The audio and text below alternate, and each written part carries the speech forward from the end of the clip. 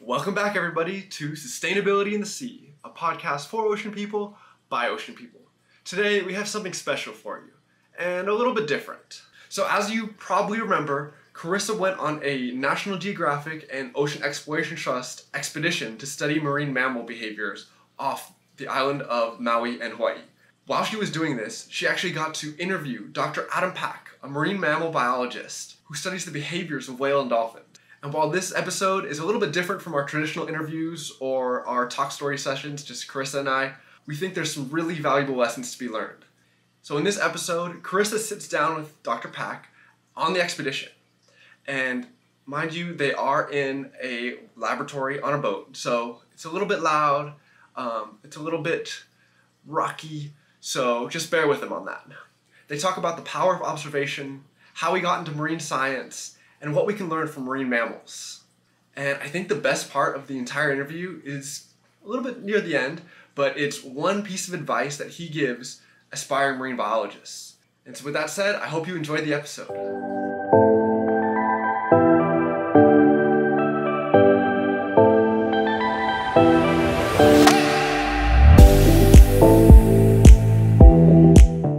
Hi, I'm Dr. Adam Pack. I am a marine mammal scientist. I am a professor in the departments of biology and psychology at University of Hawaii at Hilo. I also started a nonprofit here in 1993 in Hawaii called the Dolphin Institute. I've been living and working in Hawaii since I was 20 years old. I'm originally from New York, and I currently live on Hawai'i Island, the Big Island. I've heard Hawaii be called a living laboratory when it comes to scientists coming here and so much left to uncover. Do you think that Hawaii is a living laboratory when it comes to the subjects that you study? I think Hawaii is a living laboratory in the best sense of the word. These are isolated islands in the middle of the Pacific. The species here, many of them are indigenous or only found in these islands.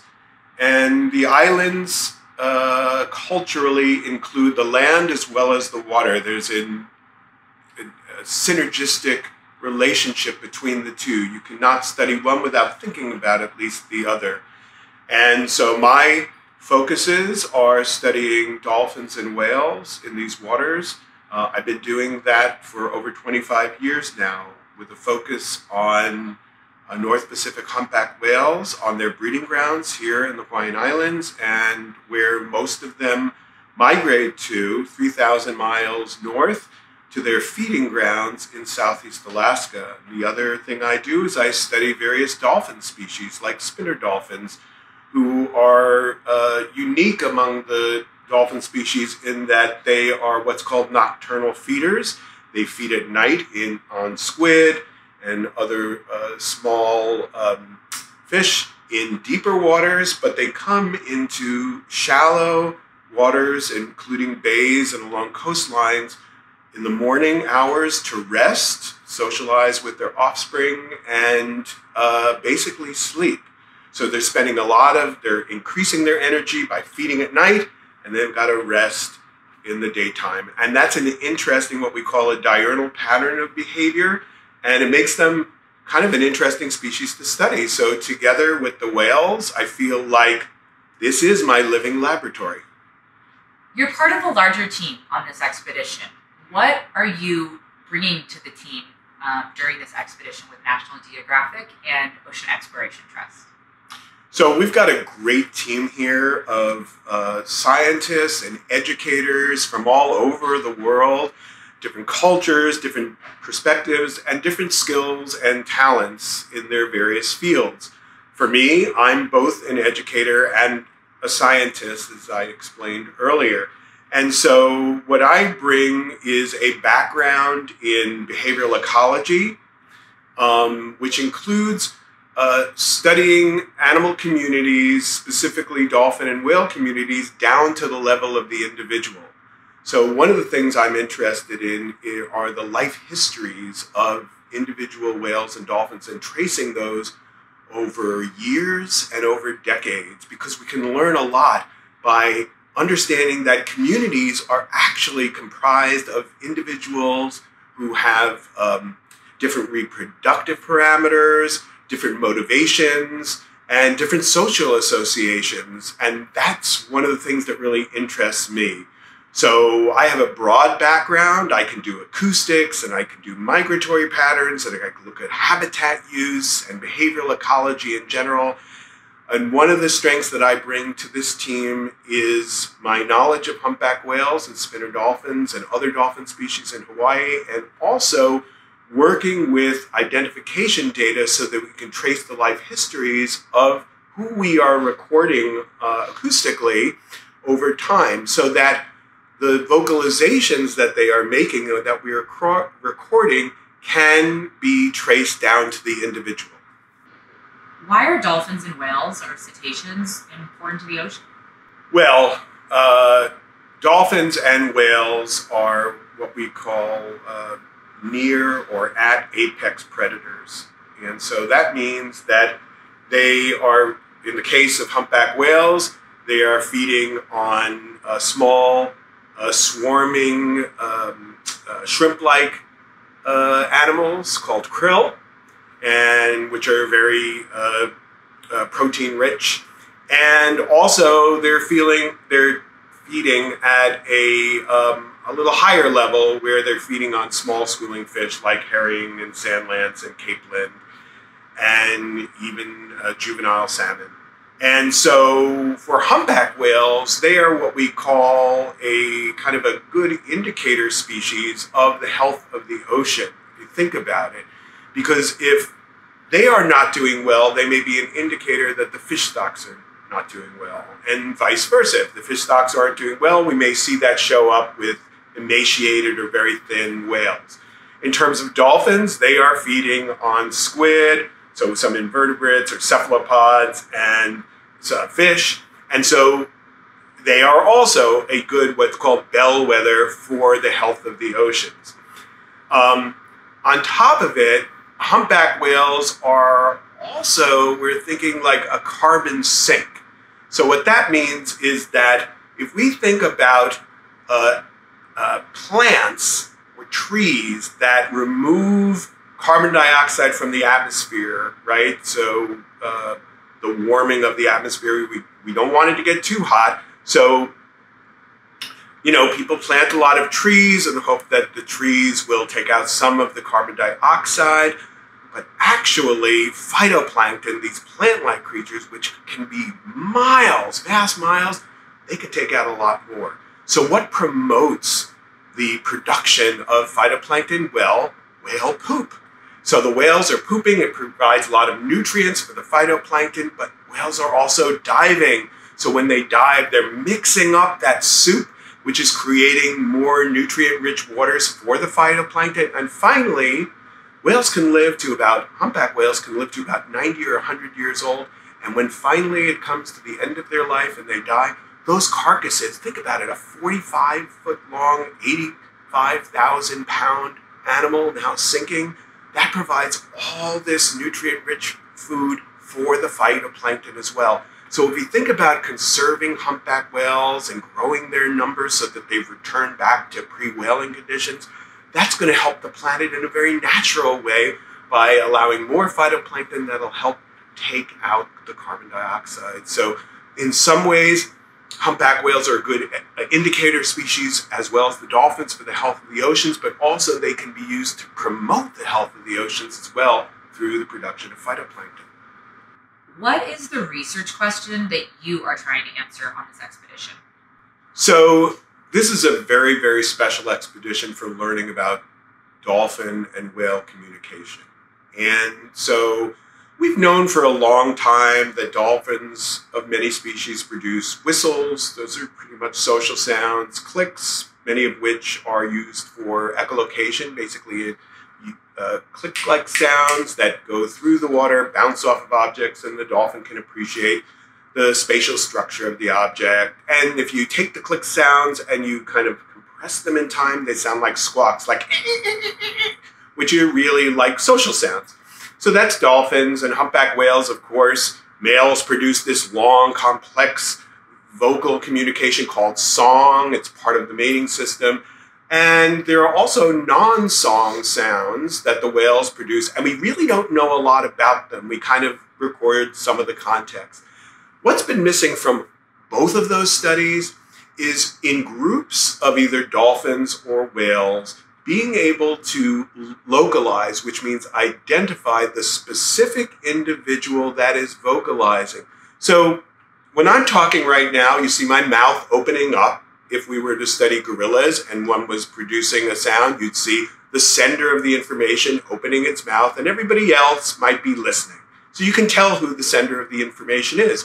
With dolphins and whales, they don't have to open their mouths. They don't have to do anything that you could view to be able to produce a sound. So if you just go in the water and you watch a school of dolphins, or you record with a single microphone called a hydrophone underwater, you would just hear a lot of sounds. You would not know which animal is the sender and which animal is the receiver. And so now with this new technology on this very special expedition involving multiple hydrophones, multiple microphones working together in concert, we're actually able to, for the first time, pinpoint in conjunction with video which dolphins or whales are producing the sound and which are the listeners. And so the critical part of this is not just the array of the hydrophones, but also combining that with the video so we can see what they're doing at that time, what their behavior is, and start learning a little bit more detail about what they are communicating about and who's communicating. That's the key.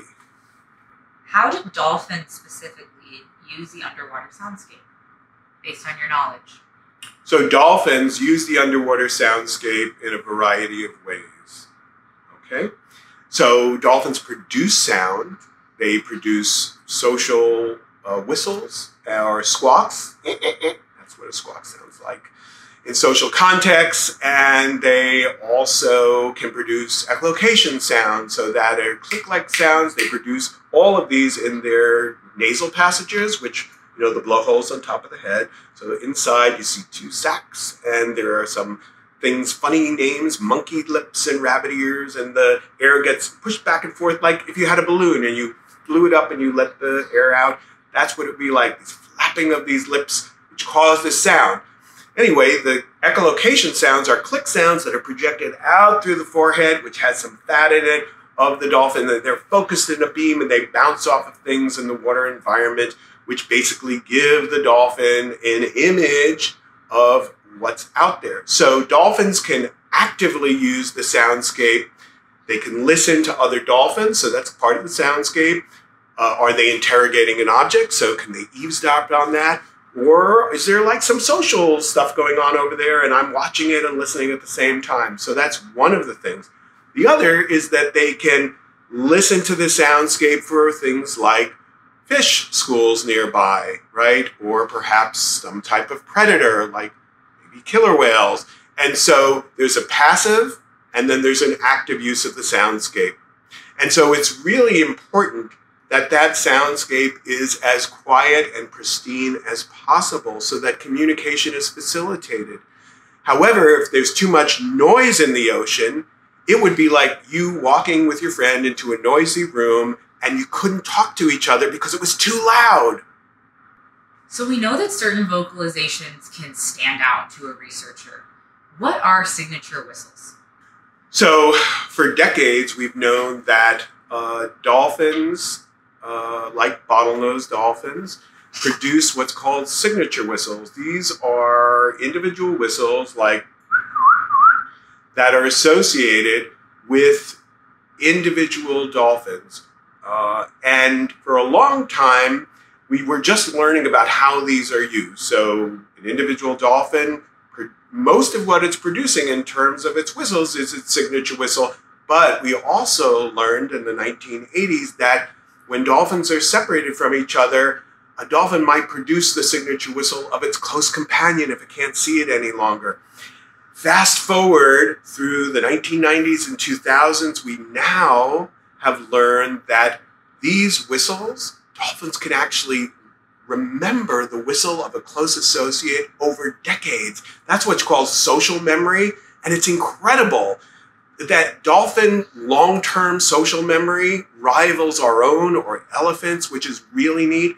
And we've also learned in some very recent research that, in fact, dolphin signature whistles are what's called referential. They can refer to themselves or another dolphin, so they are very unique, and they are learned.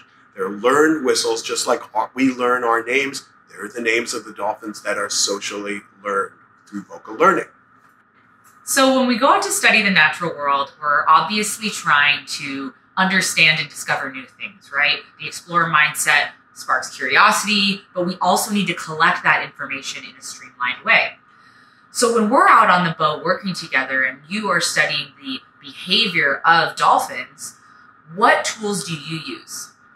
So the first tool of anybody who's an animal behaviorist, whether you're studying something on land or whether you're studying something like dolphins or whales at sea, is you've got to have a listing of the types of behaviors that the animal does. And we call this an ethogram.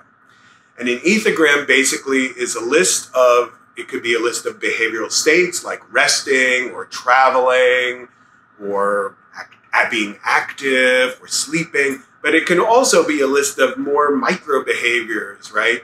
Like slapping one's tail or feeding on a particular food or anything like that. So a list of behaviors and a list of behavioral states. And so I have that on my trusty iPad that I go out into the field with. And so when we find, let's say, a pod of spinner dolphins, the very first thing that we do is we want to find out, before we go in to take some photographs or put our underwater acoustic localization devices in, the very first thing is we stand back for a second at a respectful distance, and we want to know how many dolphins are we seeing. Is it a group or is it a single one? And how are they organized? Are we seeing mothers and calves together, and then we see some adult-looking dolphins together? And how spread apart are they? So the very first thing we do is we all look, and one person says the minimum number, the maximum number, and the best estimate of the number. And how far they are spread apart from each other. Are they close together, real tight group, or are they spread out or clustered? That's the very first thing we do. The next thing that we do is I take a little microphone, I put it in the water. I want to know, are they vocalizing? Are we hearing some communication? And in fact, yesterday, we did hear that. We did hear that. We counted our numbers. We had about 60 dolphins, and we heard their vocalizations. And then once we did that, and the behavioral state recorded on the ethogram was that they were milling. They were just going back and forth in a very quiet state. That's when we took our video arrays, hydrophone arrays with the video, and we put our snorkelers quietly in the water, and they just quietly went up to the dolphins, and now they're recording both their vocalizations and the video of who's doing what. And that was perfect. Then they came out, and then the last piece of the puzzle was want to know who the individuals are. So I took my camera with my long lens, which allows me to get really close to the dolphins. And for dolphins, the identifying feature is their dorsal fin, right? So you got to find an identifying feature for an individual. For humans, it's often our face. We look different from each other, but for dolphins, the dorsal fin is very unique. The back of it is all etched differently, like a puzzle piece. And so you take shots of the profile of the dolphin.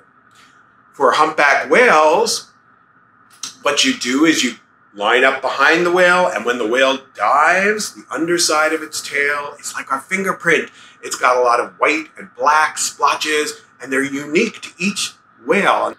As an explorer, how does the power of observation play a role into the process that you use to conduct research? As an explorer, the power of observation is critical to how we conduct our research. You know, to be a really good behavioral scientist, you've got to be what's called vigilant. So you've got to be able to focus and look for key indicators. And sometimes it takes time for this to unfold, right? So you've got to be able to observe for quite a long time and know what you're looking for. That's why that ethogram comes in. And also be able to recognize not only familiar behaviors, but also behaviors that you might not expect. So we've got a little place in there for comments in our ethogram where we can write down the time that unusual events occur that we might not have expected.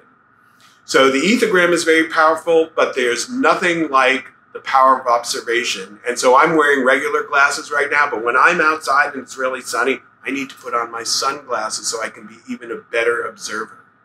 And so when we're on the boat, it makes no sense when we're trying to observe for everybody to look in the same direction. So what we do is we break the boat up into a clock where the front of it is 12 o'clock, the back is 6, the right side, what we call starboard side, is 3 o'clock, and the left side, what we call port, is 9 o'clock. Everybody takes a different piece of the puzzle of the boat to look at. And everybody's a really good observer just looking in that sector. And when they see a hint of a dolphin or a whale, they don't take their eyes off it. They keep observing, being a good explorer observer, and saying, 2 o'clock, below from a whale, or dorsal fin from a dolphin.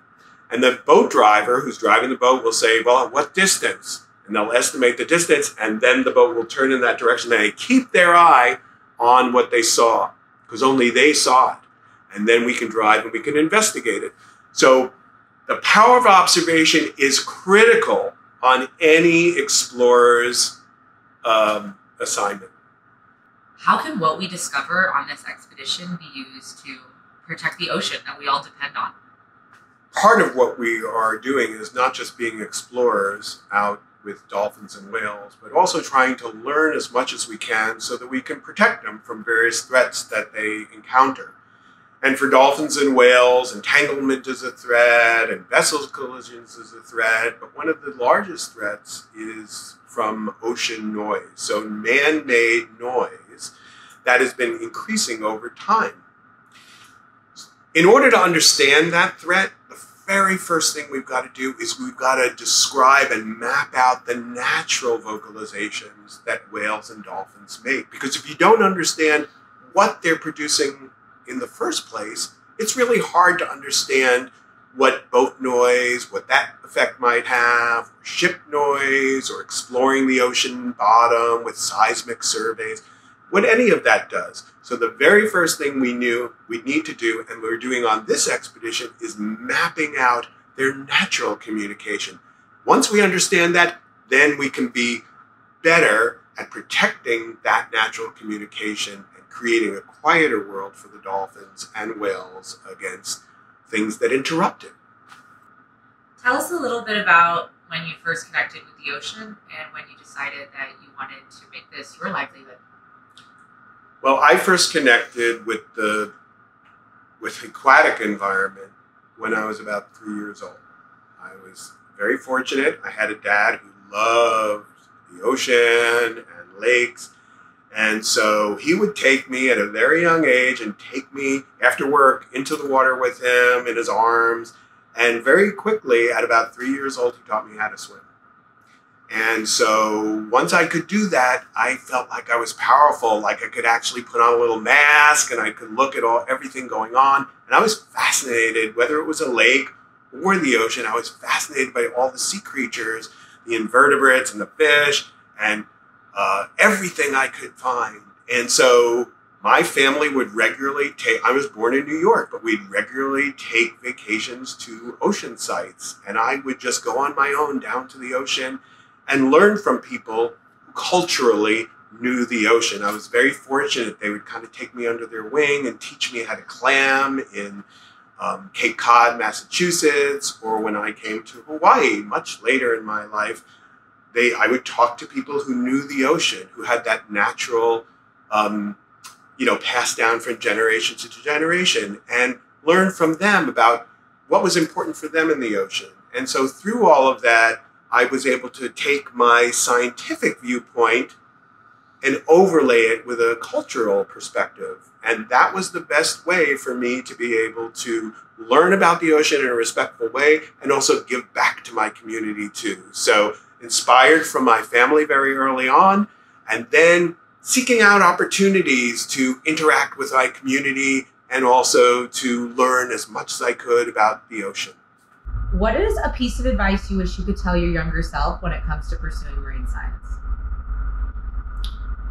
Well, I think that advice I would have given to myself about pursuing marine science when I was young was to break out of my shell and to even explore more. So I was pretty good. I mean, I enjoyed the marine environment from a very early age on, and I actually sought out a couple of opportunities to join expeditions when I was a kid, actually, with other kids. And that was great because it was a social environment and we all loved the ocean, and that was really terrific. And so I would have given myself advice to do a lot more of that. Seek out opportunities, what we call now applied learning experiences, but really these are like internships. So whether you, my first were in high school actually. I got a little scholarship to go and study invertebrates around Oahu to get skills like I did diving the moment I could when I was young. And I became a lifeguard when I was a kid. And just more and more experience immersing myself in the marine environment, and wherever I could, I had a mask and fins with me and my snorkel, and I would just get in and learn as much as I could. So instinctively, and then also when I got to college, I took a lot of classes where I could learn from others about the marine environment. So I was always in a learning experience, and also surrounding myself with people who were knowledgeable about the marine environment. That was really important too. So I would tell myself to do a lot more of that and to enjoy life. What does being an explorer mean to you? So being an explorer to me can be summarized in a couple of words. Curiosity, so always be curious about the world. Be a good observer. So instead of rushing into something, sit back sometimes and just watch. Whether it's a conversation with people in your family or your friends, be an observer. Be an observer of the world. Taking time out to observe. So when I go scuba diving with friends, there are people who love to just rush through the water and everything passes them really quickly. But what I like to do is I like to sit in front of a reef quietly and just watch as things unfold. And you'd be really surprised because sometimes there are like moray eels hiding in holes or fish that are just peeking out. And if you're really quiet and you're kind of like telling yourself like, I'm a piece of driftwood, don't pay attention to me, they start coming out and showing you, revealing what their lives are all about. And actually, that's the way we are best observers with dolphins and whales. Not putting ourselves into the situation, but rather just sitting on the periphery and watching as things unfold. And once the dolphins or whales become very comfortable with us, they start doing their natural behaviors and letting you be an observer and a recorder. So I would say be curious, be observant, and also be flexible. That's really, really important. So whatever life hands you, think about how can you turn that into a positive and be flexible with it. And that's one of the things that we need to do on our teams always. Sometimes the weather changes. We've got to be flexible and adaptive with that. So everybody from all walks of life, take that into account, and we work together, right? On this team right here, we've got a shark team and we've got a dolphin and whale team.